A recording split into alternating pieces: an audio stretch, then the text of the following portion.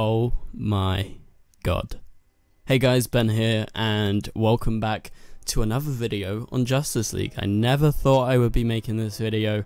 I made Justice League videos before it came out. My most popular video is a Justice League video about some deleted scenes, so obviously it has a place in my heart. I really like Justice League as a DC fan. There was some moments that really stuck out to me, but like looking back, I'm not like a huge fan. It's more of a guilty pleasure for me. I don't know about you guys, but for me it's kind of like that. And just out of nowhere, this news comes out. Holy crap, they just announced they are releasing the Snyder Cut on HBO Max in 2021, Zack Snyder's version of Justice League, which is apparently going to be near to 4 hours.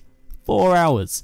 And so this completely dropped out of nowhere. People were like, oh, he's doing this Man of Steel like live watching party, he's gonna announce something. We were like, oh, it's probably gonna be the trailer for his new film. But no, it's real, it's happening. And you know, he had the backing from those actors a while ago. Everyone was tweeting, like Gal Gadot, Ben Affleck and everyone. They were all tweeting hashtag release the Snyder Cut. It's been a big movement, and although I haven't been a part of that movement, I've sort of tracked it, and you know, I haven't had that much interest in it because I didn't think it would ever happen. So this comes out of nowhere, and they announced that they are releasing the Snyder Cut as it is said online. So now it's official. They are releasing the Snyder Cut on HBO Max in 2021. So there is a whole article that has been released via HBO Max. We're going to read this all out and we're going to talk about it. So I'm excited for this because I had no idea this was going to come. I really didn't think it was going to be a thing, but it is a thing now. So this is how the article goes. May 20th, 2020, after global passionate fan calls to action to release the Snyder Cut, HBO Max and Warner Brothers announced today that it will exclusively world premiere Zack Snyder's director's cut of Warner Brothers / DC's Justice League in 2021. Snyder surprised many fans with news this morning during a live online commentary of his film Man of Steel with Henry Cavill. Hashtag release the Snyder Cut first became a passionate rallying social media cry among fans in 2017 and has not let up. From countless press articles and hundreds of thousands of social media mentions, it became a powerful global movement among cinephiles and comic book fans. And so this is a quote from Snyder himself, and so he says this: "I want to thank HBO Max and Warner Brothers for this brave gesture of supporting artists and allowing their true visions to be realized. Also a special thank you to all of those involved in the Snyder Cut movement for making this a reality." So he very much so puts it down to the fans, so congrats to all who was in the movement because you got this made. Which is exciting.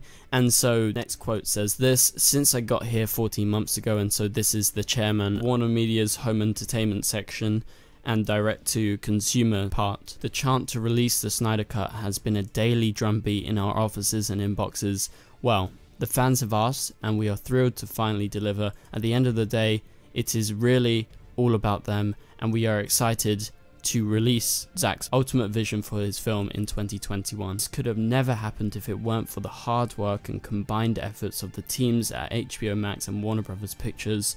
So then the next quote says, "When Zack and Debbie shared the extraordinary vision of what Zack wanted to make Justice League, my team and our counterparts at Warner Bros.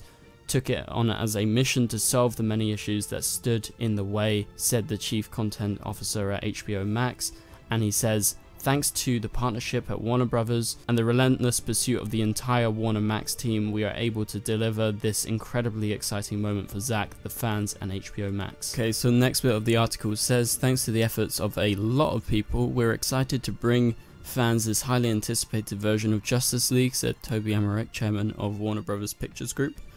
And so he goes on to say, "This feels like the right time to share Zack's story, and HBO Max is the perfect platform for it, and we're glad the creative planets aligned, allowing us to hashtag release the Snyder Cut." So yeah, that is what has been said on the official HBO Max press release. Along with this, via a few different sources, mainly from The Hollywood Reporter, they have reported that Zack Snyder's Justice League, this version will be either or almost 4 hours long, and so this will be a director's cut, or it will be split into 6 chapters, and it will officially cost about 20 to 30 million to complete.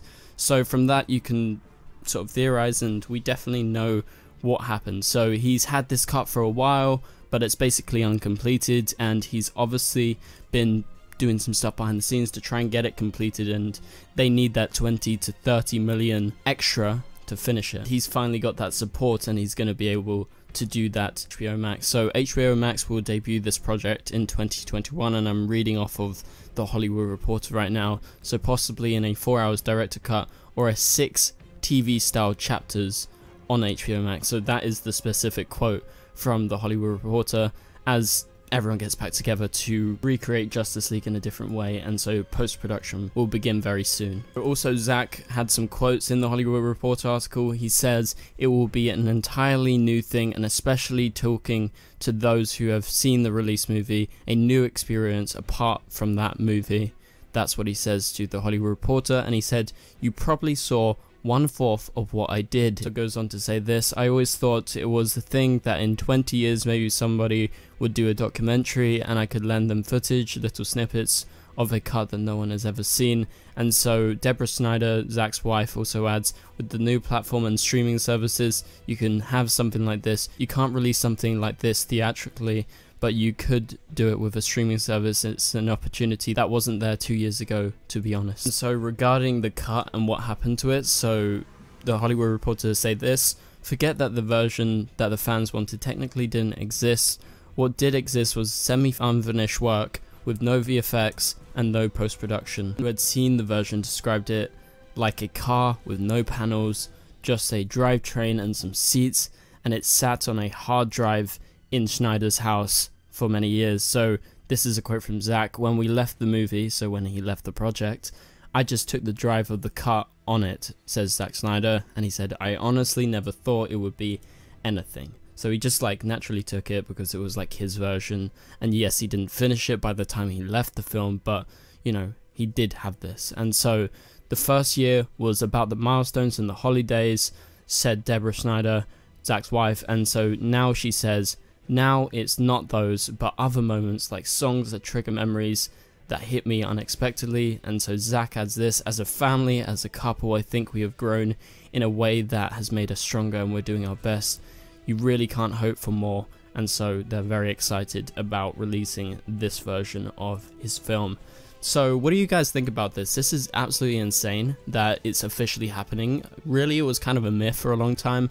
I knew that there was like a cut out there that he had, but I pretty much summed up and sort of came to the idea in my mind, you know, came to the conclusion that it was very unfinished. But he did have a version, and it's a long version because it's not been properly edited.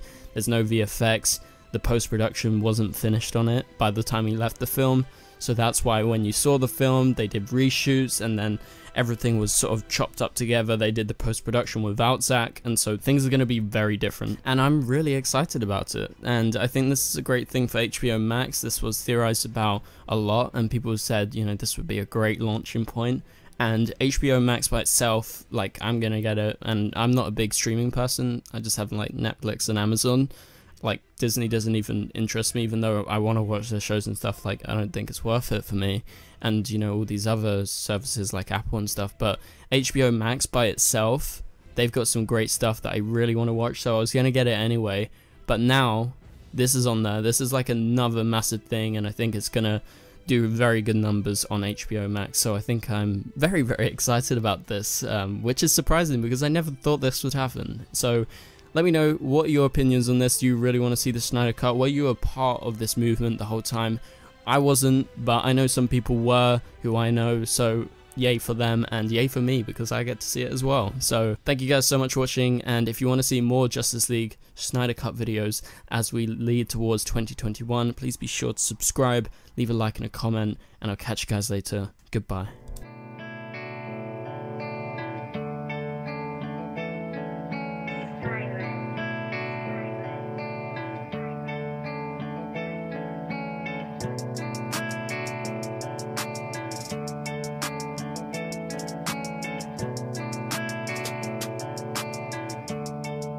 I see red.